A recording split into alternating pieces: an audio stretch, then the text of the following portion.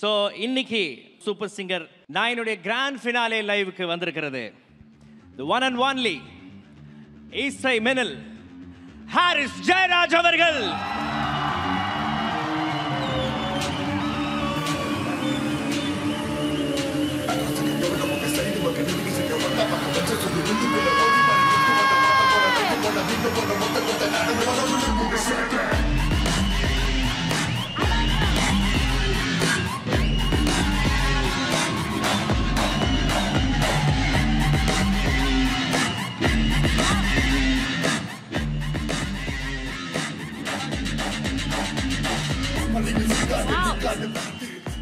Harris Jayaraj sir வந்திருக்காங்க அப்படின்னோம் sir, மேடமும் வந்துட்டாங்க அப்படின்னும் போது எங்களுக்கு ரொம்ப ஹாப்பியாக இருக்கு. அண்ட் யூ நோ வாட், முதல் முறையாக இவங்க ரெண்டு பேருமே வந்து ஒரு நிகழ்ச்சிக்கு ஒன்றா, அது ஒரு ரியாலிட்டி ஷோக்கு வந்திருக்கீங்கன்னா அது நம்ம சூப்பர் சிங்கருக்கு வந்திருக்கீங்க. So one more time ladies and gentleman, let's hear it for the one and only Harris Jayaraj அவர்கள் அண்ட் அவரோட beautiful wife Mrs Harris Jayaraj அவர்கள். Oh my God. எல்லாருக்கும் வணக்கம். இது வரைக்கும் இந்த மியூசிக் ரியாலிட்டி ஷோக்கு வராம இருக்கிறதுக்கு ஏதாவது ரீசன் இருக்கா? Why you are doing like that?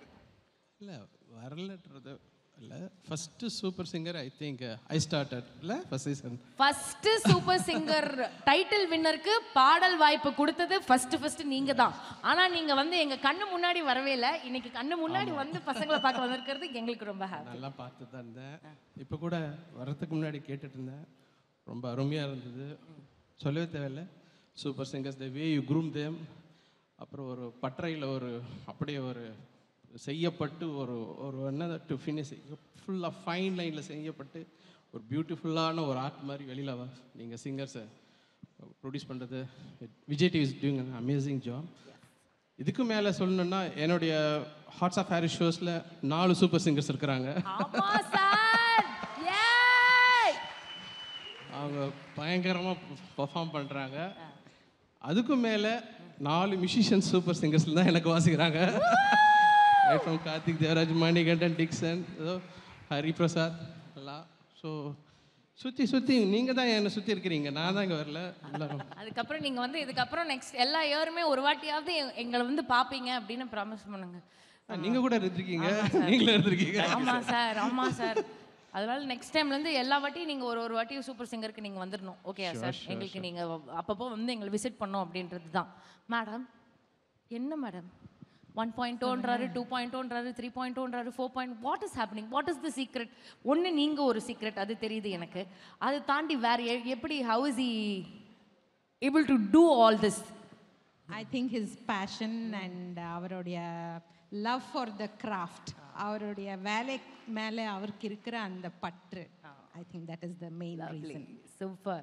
So ரொம்ப ஹாப்பியாக இருக்குது உங்கள் ரெண்டு பேருமே வந்து இங்கே இந்த மேடையில் பார்க்குறது. ஸோ எனக்கு பசங்களோட வெரி வெரி இம்பார்ட்டன்ட் டே, அந்த கிராண்ட் ஃபினாலே லைவ் சார். அதுவும் உங்கள் முன்னாடி பர்ஃபார்ம் சும்மாவே கொஞ்சம் டென்ஷனில் இருக்காங்க. இன்னும் ஒரு ரவுண்டு அதை மட்டும் அவங்க தாண்டிட்டாங்கன்னு வச்சுக்கோங்களேன், ஃபுல் சில் தான் சார். நீங்கள் கொஞ்சம் பார்த்து எங்கள் பசங்களை பத்திரமா. All the very best. ஏற்கனவே ரொம்ப பிரமாதமாக பாடுறாங்க.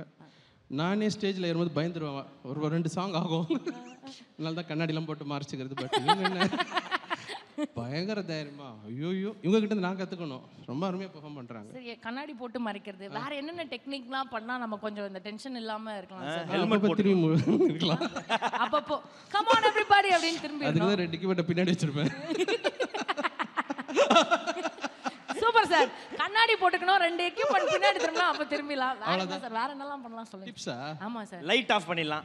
இல்ல காஸ்டியூம் சேஞ்ச் பண்ண போயிடலாம். Super sir.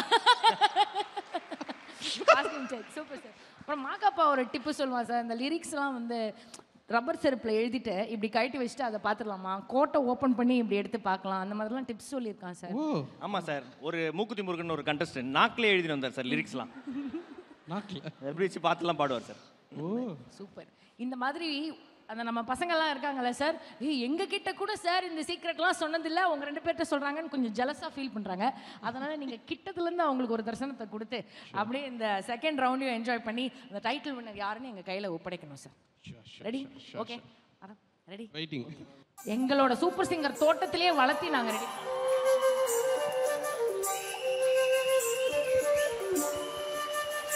மக்களே, one more time, let's hear it.